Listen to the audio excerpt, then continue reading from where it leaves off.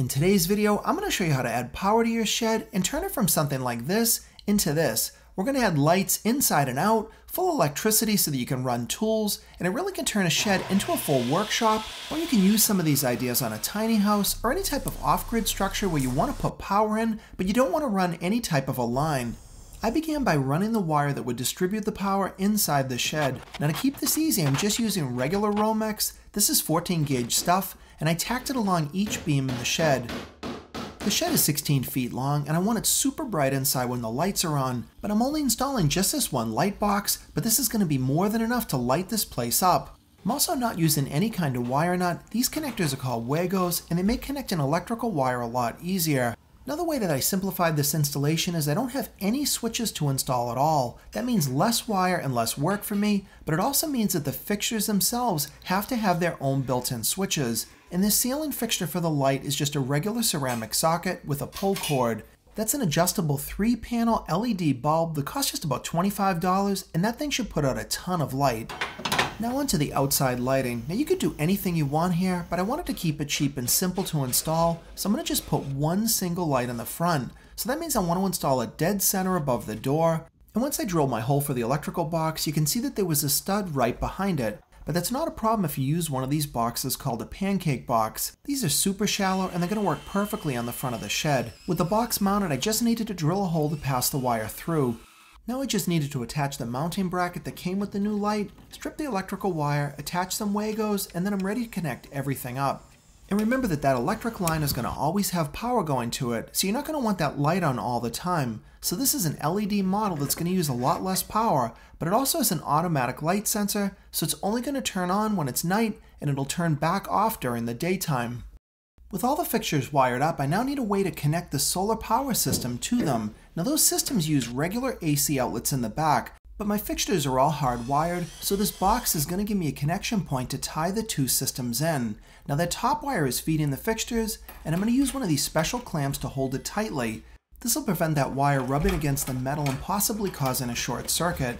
Now I need a cable that's going to come from the solar power system into this box, and for that you want a heavy duty type of cord. You can make or buy one, but in my case I had this leftover extension cord, so I went ahead and cut it a little bit shorter.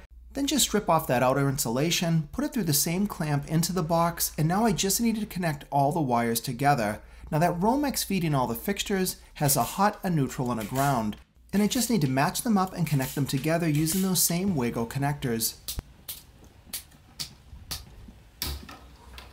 With everything connected, I just got to push the wires back into the box and make sure that those wires are pointing upward so that the holes are facing down in case you ever got any water in there, it wouldn't just collect inside the connector.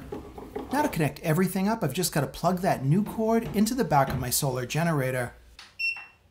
With the outlets turned on, our lights come on and everything looks like it's working fine. And as you can see, that light is super bright. And on the outside, our new fixture out there is working great, and I really like the way this thing looks. Now that fixture only uses about 8 watts, and the inside light that's super bright uses around 60, so even together that's not really a huge amount of power. And that brings us to the solar generator itself. Now this one is an EcoFlow Delta Max, and it's a pretty heavy duty unit, but I need it because I'm running this well pump, and I also want it to be able to run things like a chop or a table saw.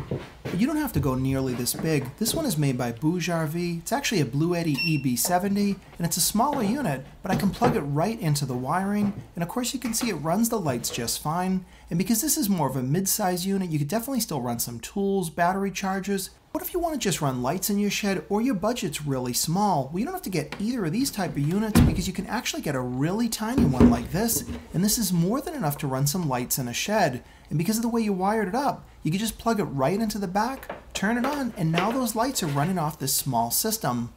What's great about all these solar generators is that all the work is done for you. You buy them, plug them in, and they're ready to use. You certainly could build your own system with batteries, controllers, and wire everything up, but these are going to save a lot of time, and they also have the benefit that you can take them out or move them anytime you want. And these are going to only run for so long before they need to get charged up, and the best way to do that is using solar power.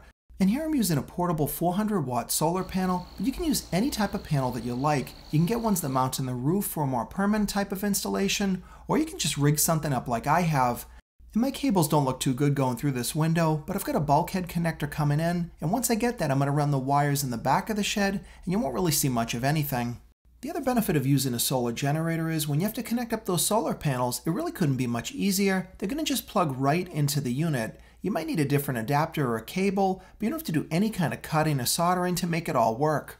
Now, depending on your install, you might decide to put hardwired outlets in your building, but in my case, I've got all these outlets in the back of the solar generator, so for the most part, I'm going to plug my things right in. I've got the lighting circuit, the other plug is my well pump, and I've got plenty of others if I need them in the future. But if I want to run a saw outside or somewhere else, I just use one of these real cord extensions, plugs right in the back, and now I can get an outlet anywhere I want nearby.